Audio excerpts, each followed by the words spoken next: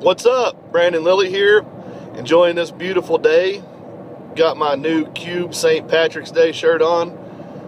And anyway, the question I had today was, I get it from time to time, and I'd really avoided it until now, but anyway, I'm going to roll with it. People say, how do you deal with people saying the Cube method doesn't work, or the hatred towards the Cube method?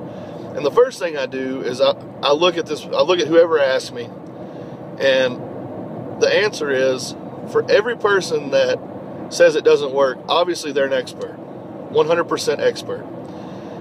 And to be an expert and to maintain the integrity of what an expert is, I would understand, or like to understand, that they have either themselves implemented the Cube method into their training for 10 weeks, or they've overseen others that they're training for 10 weeks. So they're giving it not just off the cuff.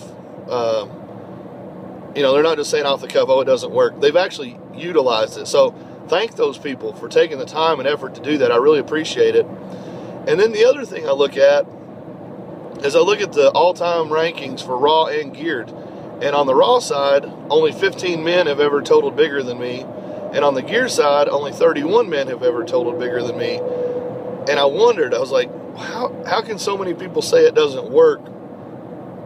But then I realized it doesn't work because all these people that are so much stronger than me are actually busy being experts and reviewing methods and systems.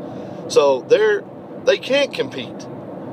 They can't put numbers up that would beat mine because they're too busy giving expert analysis on methodologies. So it all makes sense now. Thank you guys for your hard work. Thank you guys for setting aside your powerlifting goals to review methods and systems and evaluate others. So you guys are awesome, and I really appreciate it, because now I know just how bad I suck. And I'm really glad you guys don't compete, because, who knows where I would be on the list all the time. I probably wouldn't even be on there. People probably would forget about who I was, because you guys are so much better than me. So anyway, thank you guys for taking the time to do that. I really appreciate it. It's awesome.